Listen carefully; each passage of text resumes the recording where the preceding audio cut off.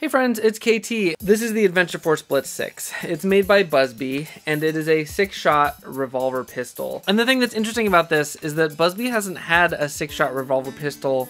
Buzzbee... What is the deal? I've been filming all day. I'm so roasted. Okay, Buzzbee has not had a 6-shot revolver pistol on the market in a while. The last one that they had that was in consistent production was the Tech 6, but this is such a common form factor for blasters. Nerf has made the Maverick and the Strong Arm and currently the Disruptor, and that kind of inspired this whole family of blasters regardless of who they're manufactured by. So there's really no way to talk about this blaster without comparing it to its brethren on the market, and so that's what we're gonna do today. Now, for full disclosure, I do need to make it known that this was sent to me by Buzzbee for review. I'm very thankful to them for doing that, but of course my main goal in this particular video is going to be to compare it to the other similar blasters on the market, little 6-round revolver pistols. Now first, a little bit of history on Buzzbee's revolver blasters. This is not a Tech 6, but it's in the same family. I thought I had a Tech 6, I can't find it. This is a Buzzbee 6-round revolver, but it's a top slide prime, very cool aesthetics, and these big old funky barrels on the front. Now this was intended for an older, larger dart, but you can see that the barrels are these hexagonal barrels with these weird wide dart posts, and they cause a lot of friction. So it's really great to see Buzzbee come back into this part of the market and come in with a much more traditional barrel shape and a much more traditional dart post. You've got a nice big ring pull on the back, a reasonably comfortable grip. My adult hand fits this okay. My pinky kind of hangs on the end of this, but a kid's hand, this fits totally perfectly. Nice easy trigger pull. Trigger's a little small for an adult hand, but again, it's a toy. It rotates on prime. This also has a really interesting, what I can only call a pseudo slam fire sort of situation. If you pull back on the ring and let go, it will launch a dart almost like a slingshot, and you can do that pretty fast. So it sort of has a slam fire setup. It's not really a traditional slam fire. I'm not 100% sure if it was intentional or if it's just a side effect, but it's cool to have that. And this is where the comparisons to other blasters have to come in. The Nerf Disruptor has slam fire. However, the Disruptor is different because it has rotation after firing. Now, the X-Shot Reflex 6 and the Adventure Force Destroyer are both 6-shot revolvers as well. And the Destroyer is an interesting comparison point because it is also an Adventure Force blaster, so it sits on Walmart shelves right next to the Blitz 6. They have comparable price points. I have always found that the X-Shot blasters are kind of rattly. However, the Reflex 6 and the Destroyer shoot a little bit harder than the 70 feet per second average that a lot of toy blasters have. And partly because of that, the Reflex 6 family has become a favorite for modders. There's a lot of alternate cylinders and other parts for upgrading and modifying your Reflex 6 that already exist. But one thing that I gotta say, that rattliness, that's always bugged me.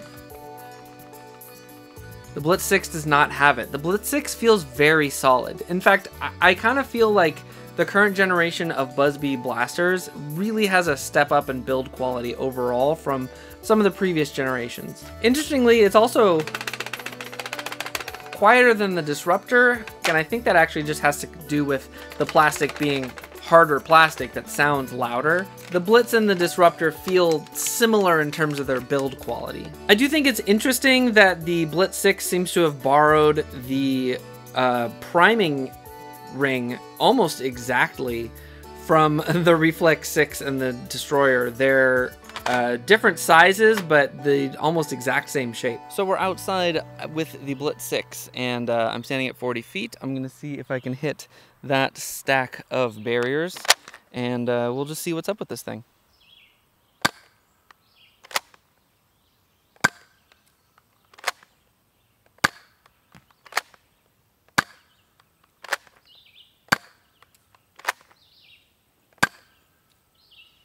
So that was with Buzzbee long distance darts. They certainly were like in the vicinity of it, but we're gonna try it with Adventure Force waffles. I'm not a huge fan of these barrels. There's a tendency for the darts to go like this while you're trying to load them because the barrels are so short. Anyway, here we go.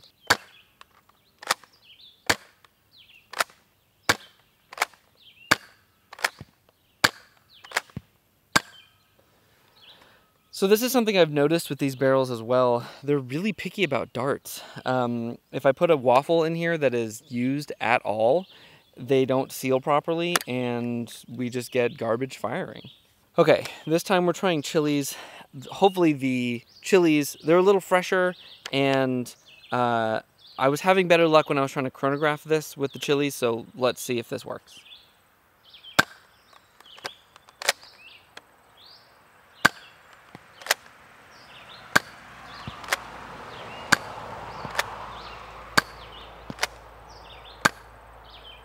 Okay, that was great. This is a great thing with the right darts in it. Pretty much every shot hit, no problem. 40 feet, easy. For a blaster this size, this small and compact, that is great. I think that it's just as easy to use as the Reflex 6. Actually, let's find out. So side to side, here's the Reflex 6, here's the Blitz 6.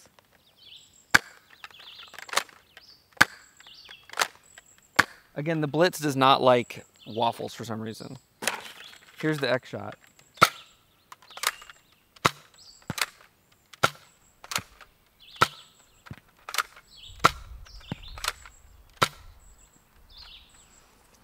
So I've long liked the Reflex 6, but I have to admit that just in terms of build quality, the Blitz 6 is way better. When I'm firing them back to back, it's so obvious that this one is very rickety and it feels very like loose when you're firing it. This one feels sort of tightly assembled and better than the Reflex 6 for sure.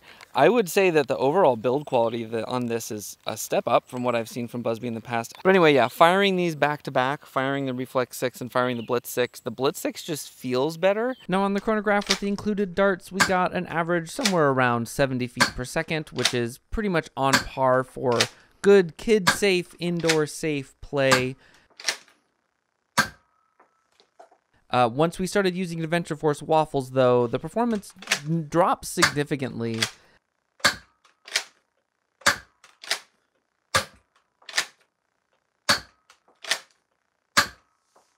And then as well with the chili darts, it was somewhere in between, a little bit less consistent, but it generally felt better, but the numbers varied somewhat.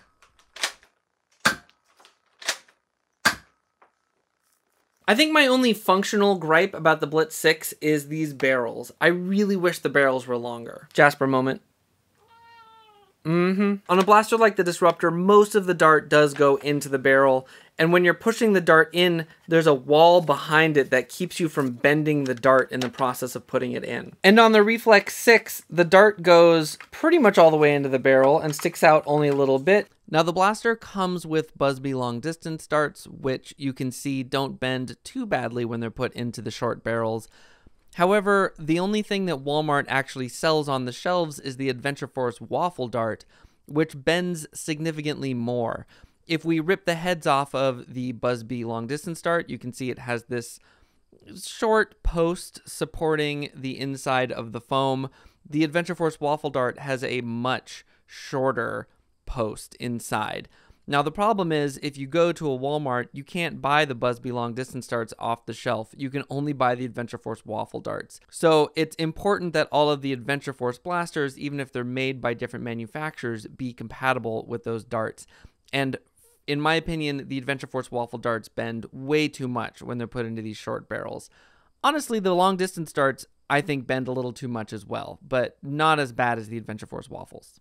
So ultimately, do I recommend purchasing the Blitz 6? If you're looking for a 6-round revolver, and you're looking on the shelf and you're comparing the Disruptor and the Reflex 6 or similar and the Blitz 6, it's a perfectly reasonable alternative. It's significantly cheaper than the Disruptor. This runs for about $8, and Disruptors still are around $12 or more. The Destroyer, I think, is actually a little bit cheaper. It's usually $6 or $7 on Walmart shelves.